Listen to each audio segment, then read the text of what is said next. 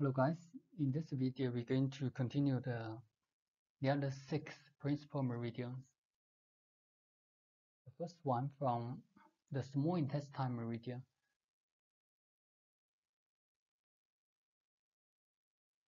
is the bladder meridian of foot taiyang. The foot taiyang meridian is quite long, and then from the name you can see it travels to the foot as taiyang meridian. The meridian originates at the inner canthus. From the inner canthus, we actually mentioned quite a few times that some of the meridian meets here, such as the stomach meridian from the nostril and travel back to the bridge of the nose, and also the inner canthus where the stomach meridian meets the bladder meridian. That's where the bladder meridian starts. So it's from here, it goes all the way up. It ascends to the forehead and spreads over the crown of the head and the upper ear. Emerges from the vertex, enters in the brain. So it goes to the top of your head, and then from the top of your head, it goes in the brain. Forming branches at the nape of the neck. There's one branch descends 1.5 trim parallel to the vertebral column. So that's the vertebral column, 1.5 trim parallel, and linked to the kidney, connect with the bladder. This branch descends further through the gluteal region, ending in the popliteal fossa. So it goes all the way down, and this line, the line, medial line, goes all the way down and ends here. So that's where it ends. There's another branch. The second branch also descends from the neck along the medial, from the medial side of the scapula. So here is the scapula, the medial side of the scapula, and also go to the gluteal region, filtering away from the vertebral column. Parallel to the vertebral column, it continues descending past the lumbar region, meets the first branch in the popliteal fossa. So it also goes down and meets here. From here, these two branches meet together at the popliteal fossa. And then continue to travel down to the leg. Keep going down to the leg and traveling along at the back side of the outer malleolus and finishing on the lateral side of the tip of the small toes.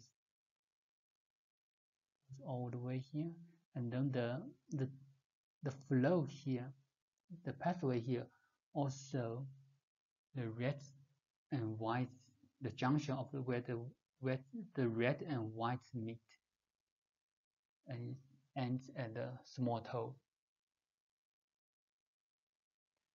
The bladder meridian links to the kidney meridian of foot shaoyin. The next is the kidney meridian. The kidney meridian, bladder meridian is from the small toe. The kidney meridian begins from the underneath of the small toe. That's where the bladder meridian ends. It travels along the sole of the foot to the medial malleolus. So it travels from The small toe goes to the medial side and meets the medial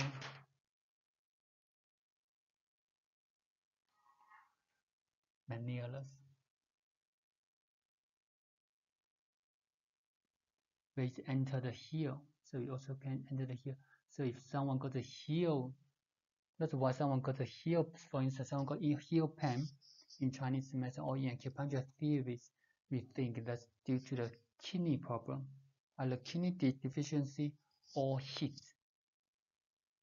Because this meridian enters the heel, then it ascends along the back of the medial side of the leg to the medial side of the popliteal fossa.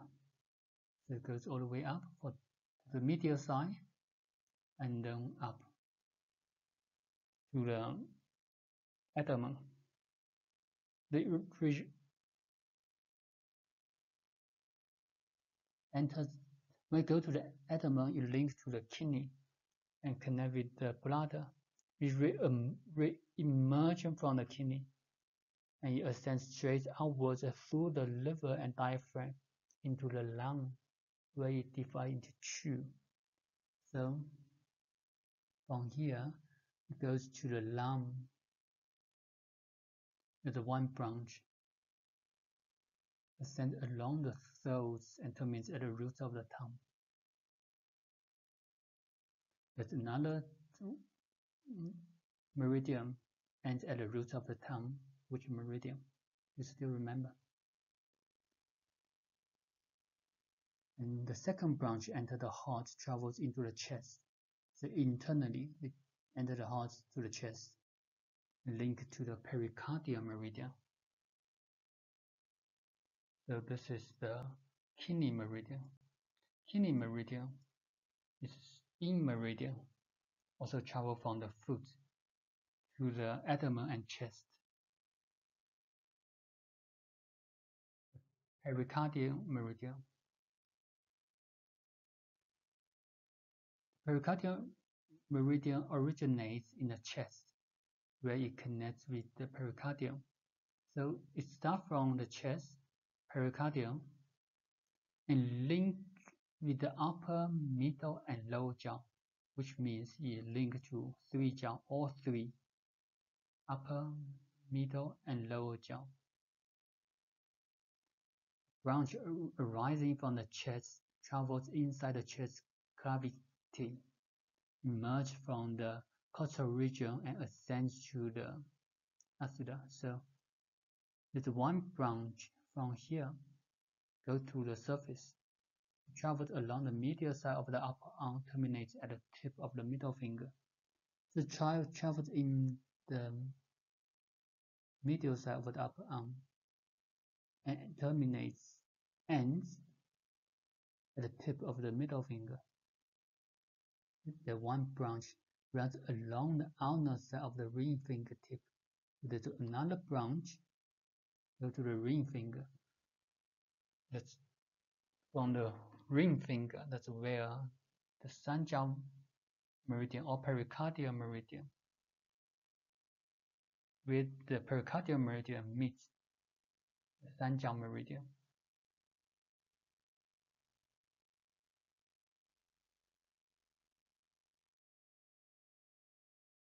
Sanjiao meridian start from the ulnar side of the tip of the ring finger. That's where the pericardial meridian ends. Travels all the way up the forearm between radius and ulnar. So it goes all the way up to the shoulder.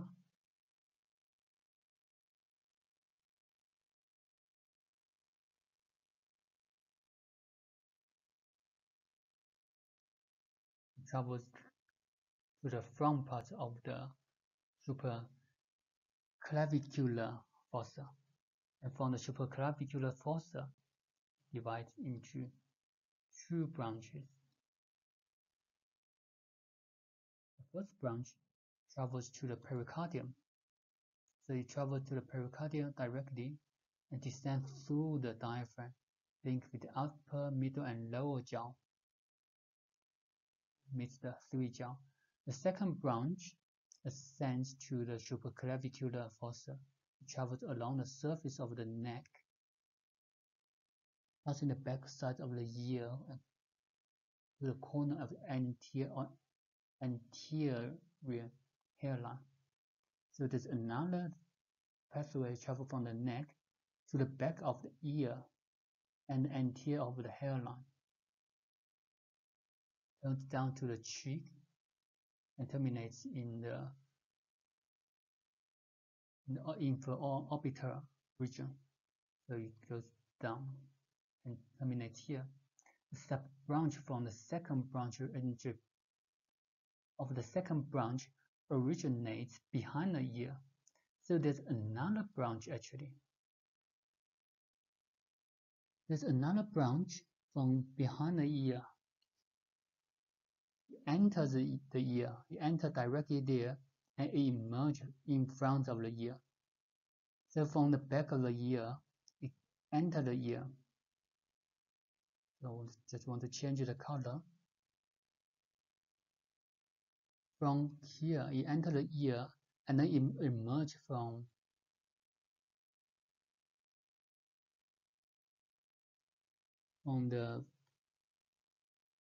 in front of the ear, emerge from here, spread over the cheek and the outer canthus, linked with gallbladder meridian.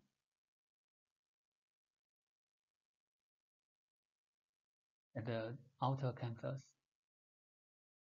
the gallbladder meridian also quite long.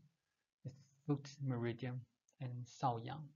This meridian begins at the outer canthus, then it ascends through the corner of the forehead and curves downwards to the region behind the ear, turns towards again to the GB14 above the eyebrow, and goes back to the GB20 and down to GB14.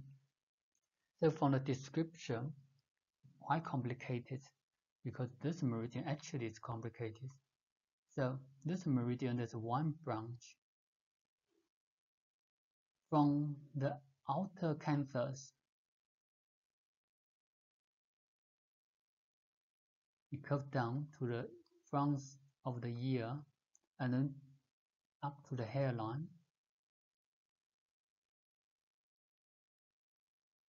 back to the ear. And it curves like this to GB14. Here, this spot is GB14. And from GB14, goes backwards to GB20 at the back of the head. And from GB20, it meets with U14. So you don't need to worry about these points. These points begin to learn in the acupuncture, the location of acupuncture. You just need to have a general idea where the flow goes to. And then there's another branch enter the supraclavicular fossa. From here again divided into 2 branches. So there's another branch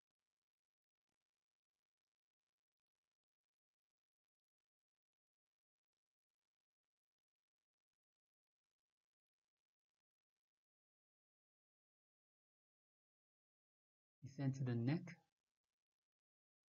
There's another branch. Then from the neck and to the supraclavicular region into the chest. So it goes to the chest, pass through the diaphragm that's inside, that pass through the diaphragm, connect with the liver and in the gallbladder. Continue down through the groin to the surface area of the hip, pubic region, enter the hip joints. So that's the flow from internally. They travel through the chest, pass through the diaphragm, connect with the liver, and the gallbladder here, and continue downwards to the groin and go to the surface of the papillary region and at the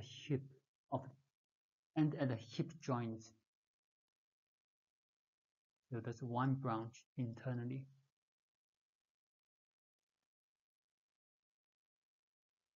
The other branch runs downwards from the supraclavicular fossa and passes in front of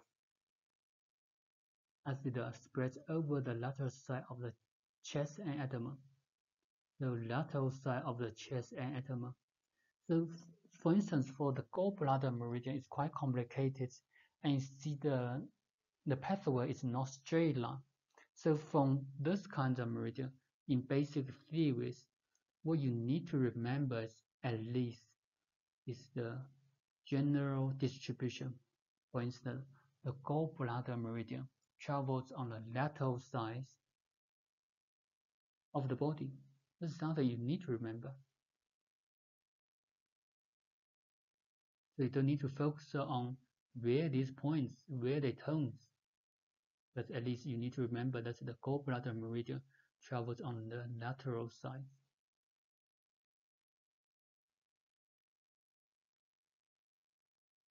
At the hip joint, it meets the first branch. So from here, this point, it meets the first branch, and then the second branch, they meet together, and then they travel down all the way down to the dorsal of foot and end at the big toes,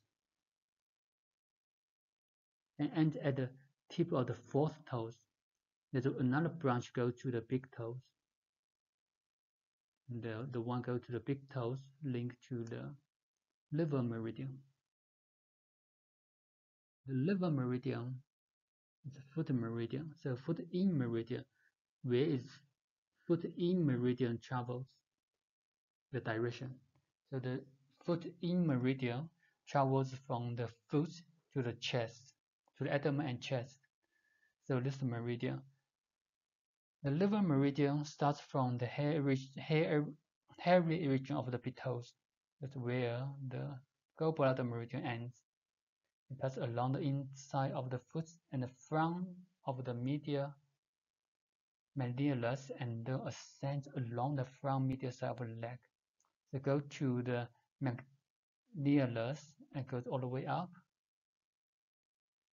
We travel to the up to the abdomen, go to this region. So this region is the external genitalia region. External genitalia region here. That's why sometimes we use liver meridian or liver. Someone suffer from external genitalia problem, such as men's problem, ladies' problem, menstruation problem, or even infertilities. We sometimes use the treatment towards the liver because the liver meridian goes through here. And it travels around, it curves around the external genitalia into the lower abdomen. So the meridian, when you travel to the lower abdomen to here, it curves around here and then enter the lower abdomen.